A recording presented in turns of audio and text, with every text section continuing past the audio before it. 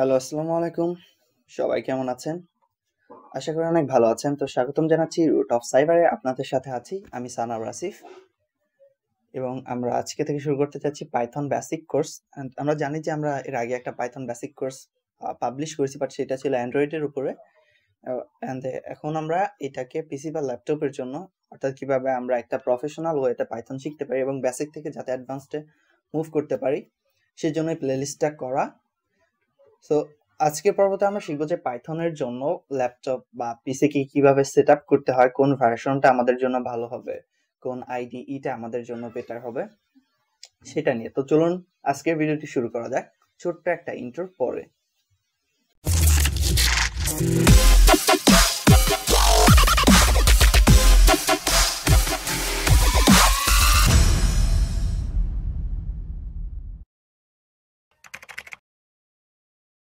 ওকে, তো এখানে সবার প্রথমে আমরা আমাদের ল্যাপটপের যে কোনো ল্যাপটপ বা পিসির যে কোনো একটা ব্রাউজারে চলে যাব, আমাদের ফেভারিট ব্রাউজার, এবং সেখানে গিয়ে সার্চ করতে হবে আমাদের পাইথন ডাউনলোড। ওকে, পাইথন ডাউনলোড।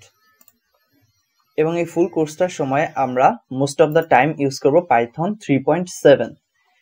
পাইথনের লেটেস্ট ভার্সন হলো পাইথন 3.10, কিন্তু এখানে আমরা পাইথন 3.7 ইউজ করব, কারণ পাইথনের 3.10 যে ভার্সনটা আছে সেইটায় অনেক পিপে বা পাইথনের কিছু প্যাকেজ থাকে, সেগুলো আমাদের প্রবলেম করে। সো আমরা কি করব, ডাউনলোড থেকে অল রিলিজিয়াসে যাব এন্ড এইখান থেকে 3.7 এর যে কোনো একটা ভার্সন আমরা খুঁজে বের করব। ওকে, সো আমি ইউজ করি পার্সোনালি 3.7.4। তো আপনারা চাইলে যে কোনো 3.7 পয়েন্টের যে কোনো একটা ভার্সন ডাউনলোড করে নেবেন। তো এখানে ডাউনলোডে ক্লিক করতে হবে আমাদের, এন্ড আপনার ওএস যেটা, আপনার যদি উইন্ডোজ হয় সেক্ষেত্রে উইন্ডোজের ফাইল ডাউনলোড করবেন, আপনার যদি ম্যাক হয় সেক্ষেত্রে ম্যাকের ফাইল ডাউনলোড করবেন। তো আমি একটা সিম্পলি ডাউনলোড করে দেখাচ্ছি, যদিও আমার অলরেডি ডাউনলোড করা আছে। এখানে আমি ডাউনলোডে ক্লিক করলাম, আর এইখানে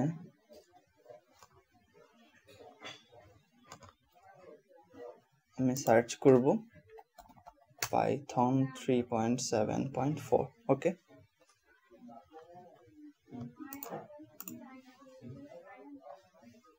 এবং এইখান থেকে আমরা যে উইন্ডোজের, আমারটা যেহেতু উইন্ডোজ 64, এখন আপনার উইন্ডোজ যদি 64 বিটের হয় সেক্ষেত্রে x86 64 এইটার যে কোনো একটা ইনস্টলার ডাউনলোড করবেন। ওকে, আর যদি 32 বিট হয় সেক্ষেত্রে x86 এই এক্সিকিউটেবল ইনস্টলারটা ডাউনলোড করবেন। সো আমারটা যেহেতু 64 বিট সেক্ষেত্রে আমি এইটা ডাউনলোড করছি। তো আমার অলরেডি ডাউনলোড করা আছে, সেক্ষেত্রে এটা আমি নতুন করে ডাউনলোড করলাম না।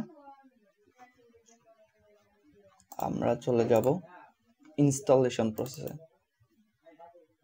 তো এখানে আমার পাইথন 3.74 ডাউনলোড করা আছে, মানে ফাইলটা। এখন এইখানে এসে সবার প্রথমে আমাদের এটা মাথায় রাখতে হবে যে অ্যাড পাইথন 3.7 টু পাথ, এটা আমাদেরকে টিক মার্ক দিয়ে দিতে হবে। ওকে, তারপর ইনস্টল নাও।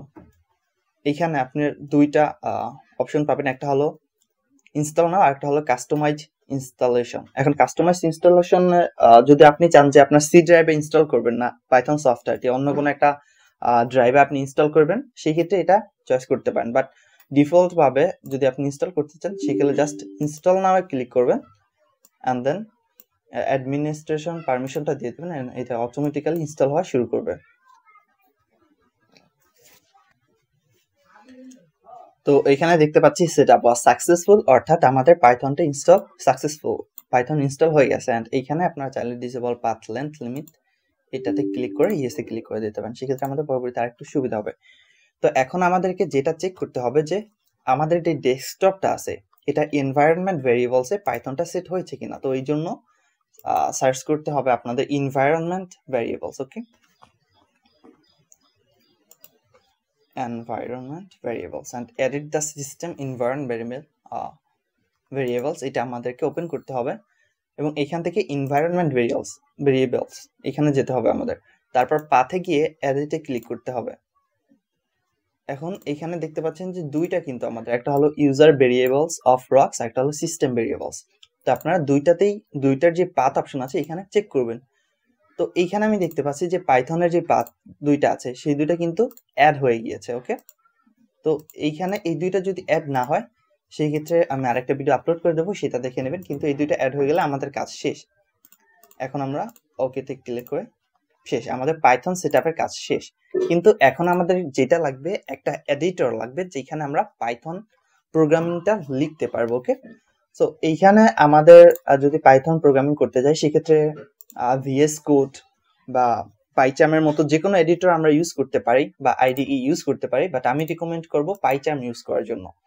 তো পাইচার্ম ডাউনলোড করার জন্য আমরা এখানে সার্চ করব সেম অ্যাজ আগের মতো পাইচার্ম ডাউনলোড, তারপর JetBrains.com এর ডোমেইনের যে ওয়েবসাইটটা আছে এখানে চলে যাব আমরা।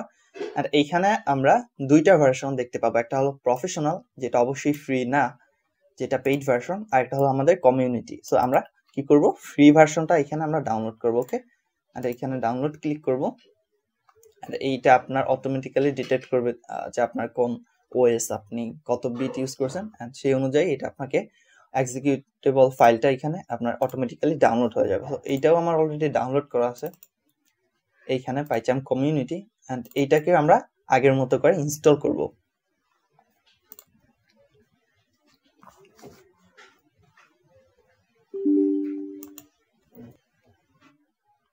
এখানে আমরা নেক্সটে ক্লিক করব। এইখানে আপনি কোন আপনার যেই ফোল্ডার গুলো আছে বা ড্রাইভ গুলো আছে কোন ড্রাইভে ইনস্টল করতে চান সেটা এখানে দিয়ে দিবেন। এন্ড এখানে আসে আমরা শর্টকাট ক্রিয়েট করব, আর অবশ্যই আমাদেরকে এটা ইউজ করতে হবে যে আপডেট পাথ ভেরিয়েবল।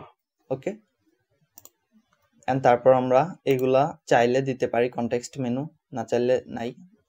.py এর সাথে আমরা কানেকশন তৈরি করে দিতে পারি যাতে করে অটোমেটিক্যালি পাই ফাইলগুলো পাইচার্ম থেকে ওপেন হয়ে যায়।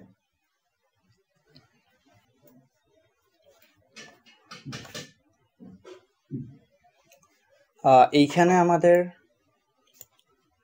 পাইচার্মটি ইনস্টল সাকসেসফুল, অর্থাৎ এখানে আমাদের পাইচার্ম ইনস্টল হয়ে গিয়েছে। তো এখন এটা আপনাকে আপনার ডেস্কটপটাকে একবার রিবুট করে নিতে হবে যদি আপনি পুরোপুরি মানে একদম পারফেক্ট ভাবে ফ্রেশ ভাবে এটা রান করতে চান। বাট এখন যদি আপনি এটা নাও করেন কোনো প্রবলেম নেই, আপনি পাইচার্ম ইউজ করতে পারবেন। ওকে, আমরা পাইচার্মটা ওপেন করব।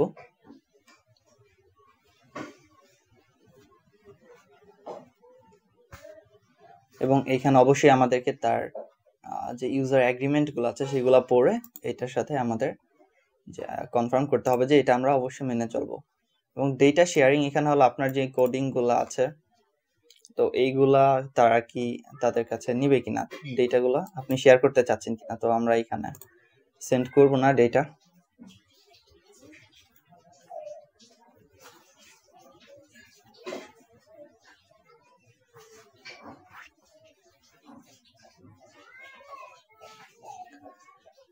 তো সবার প্রথমে আমাদের এরকম একটা উইন্ডো ওপেন হয়ে যাবে। তো আমাদের কি করতে হবে, এখানে আমাদের যেহেতু কোনো প্রজেক্ট নাই এখন পর্যন্ত, আমরা নতুন একটা প্রজেক্ট ক্রিয়েট করব। সো এই জন্য আমাদেরকে নিউ প্রজেক্টের নামে যে বাটনটা আছে এটা ক্লিক করতে হবে। এবং এইখানে আসার পর আমরা অনেকগুলো অপশন দেখতে পাবো। সবার প্রথমে হলো লোকেশন, অর্থাৎ কোথায় আপনার প্রজেক্টটা ক্রিয়েট হবে, পাইথনের যে প্রজেক্টটা তৈরি করব সেটা আমাদের কোথায় ক্রিয়েট হবে। সো এইখানে আমি সি ফোল্ডারে এসে নতুন একটা ফোল্ডার ক্রিয়েট করে নেব, যেটার নাম দেব আমি পাই basic to advanced. Okay,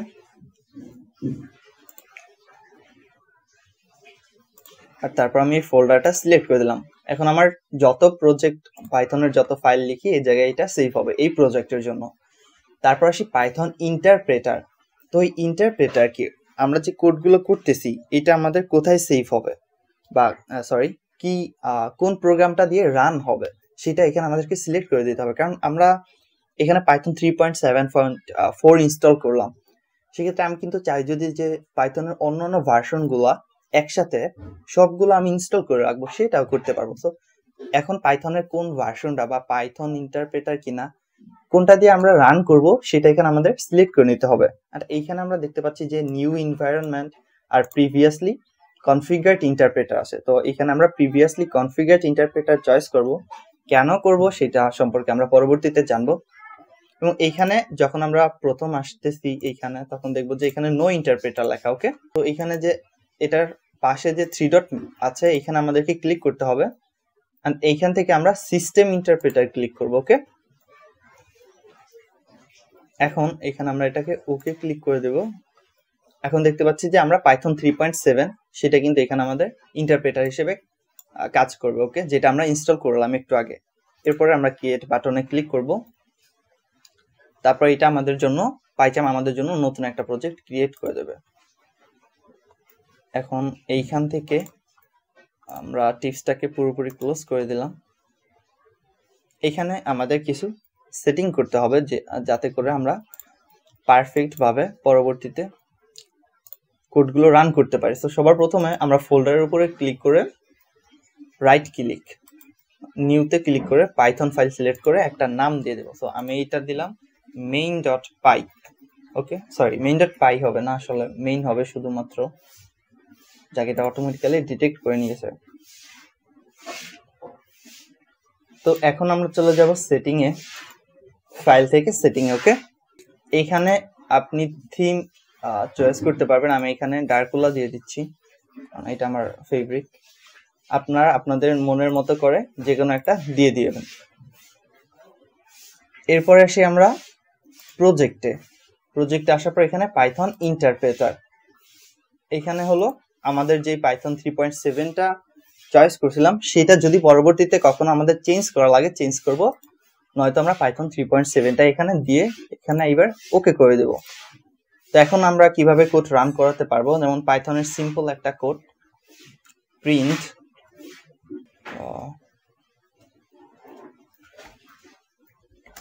hello world. ওকে, এটা আমরা এখন কিভাবে রান করব, এই যে ফাইলটার এইখানে আমরা রাইট ক্লিক করব। ওকে,